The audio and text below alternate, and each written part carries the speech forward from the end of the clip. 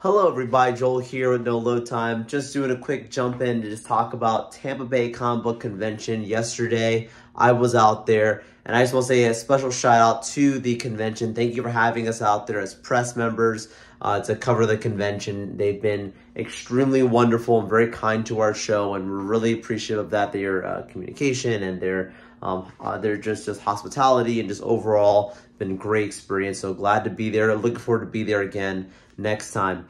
I went this year on Saturday, schedule permitting was the one day that I could attend, and if you're watching this right now and it's Sunday, it's still going on right now. If you're in the Tampa area, you can still get out there and enjoy today, the last day of the convention.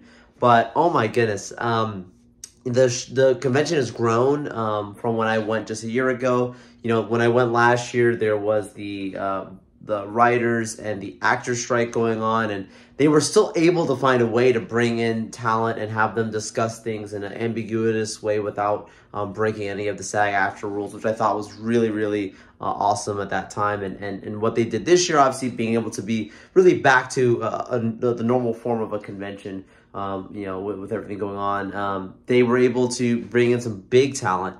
For Saturday when I went, I was able to listen to panels from Billy D. Williams, who played Lando at Star Wars, done a lot of other great work. Also got to hear from Charlie Cox and Vincent D'Onofrio from Daredevil and the upcoming Daredevil Born Again series coming.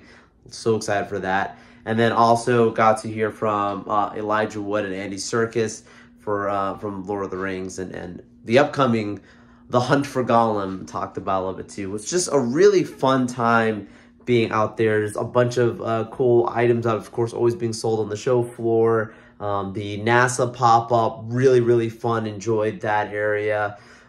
They had some arcade games as well at the convention. I don't remember them having that last year, so I thought that was a nice little added touch, including gaming a little bit more. You know, there's just so many little activities that they started to grow. I feel like I added on to it and really just blow it out. And you know, I think in a great kind way, they're going to need to find a way to somehow expand, because the demand is definitely there for each of the Charlie Cox, Vincent D'Onofrio, and for the Lord of the Rings panel with Elijah Wood and Andy Serkis. They had to turn people away. For the Charlie Cox and Vincent D'Onofrio, even though I'm a press member, there was no reserved seating for us. We were in general admission like everybody else, and I was literally the one person in my crew that was able to actually make it in. They squeezed me in the one open seat where they could just to make it in, which was really kind of them, but just shows, again, the demand is really there. People are really enjoying it. And with the Elijah Wood and Andy Serkis panel, you know, we waited for a little over a half an hour, and we're some of the last people let in as well for that one, literally in the back of the room. So again, the demand is just there. It's great to see that. Love to see that. It's a good problem. That's a good thing. I think so. Just talking about some of the content that was out there, you know. Specifically, if you go on our channel, you see I put a couple shorts out there just to give you little snippets of some of the discussions going on. Really cool, like, story time from, like, Charlie Cox, for example, talking about Spider-Man No Way Home, now that that project's been wrapped, and some behind-the-scenes stories about it, how him and Andrew Garfield are really good friends, and how they were texting and you know, saying, hey, I know Charlie Cox texted Andrew Garfield saying, hey, I know we're going to be in a project together coming up according to the trades, something along those lines. And Garfield was like, well, that's not true, because I'm working on Spider-Man. I don't know if it's the same project. And he's like, no, I'm in Spider-Man also. And so, you know, they I guess they went out to dinner one of the days when they were at the set. And when they went out to dinner together, they said, wait a second, this is probably not a good look for us to be in public seen eating dinner. We don't want it to spoil us being in the project, being there in Atlanta. And so they said that they literally went into a booth where they both were sitting directly next to each other, facing the wall. So that way everyone coming would only see from behind and not even looking at each other, just like, hey, how you doing? Hey, it was the funny story, really good. But, you know, just seeing the commitment, right, to keeping those surprises and keeping those projects. Really excited for those big aha moments that you got in the theater.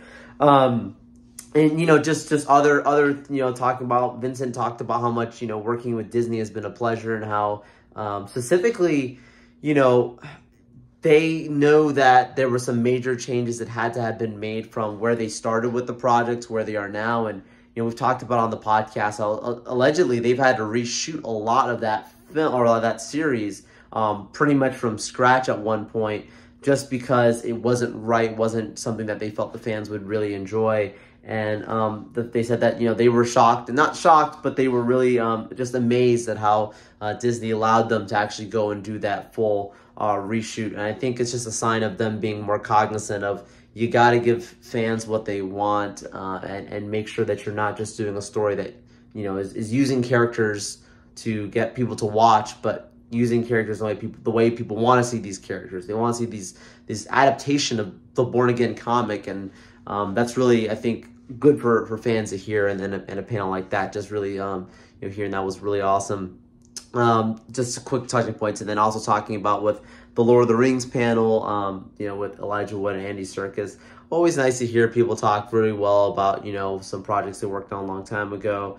Andy Serkis was really cool because he was talking about a little bit about his upcoming project, The Hunt for Gollum, and how he's jumping back into it. And one of the people that asked the question, she was a teacher, she was from Kenya, and she was saying how, like, it was really, like, valuable to her that to see these characters really continue on. There's a worldwide phenomenon around, you know, what these books have been adapted into film, and how she enjoyed the Rings of Power. And it was just a really good conversation. But, you know, he was telling her, it's like, you know, you're absolutely, you know, glad you're enjoying this, and don't worry, we're bringing you guys more stuff. And, you know, with the Hunt for Gollum, we're going back to Middle Earth, and we're really seeking to go back to some of the things that we've seen beforehand, you know, that people really love, and trying to, you know, just build upon the mythology and the lore. And additionally, was talking about the War for Rohirrim, the anime film, and how he actually said he's seen the film already, and he's like, it's absolutely, he was just raving about how really cool it is. So makes me wonder, does he have a voice credit in that film? No idea, but just interesting that he said he's seen it already. I know,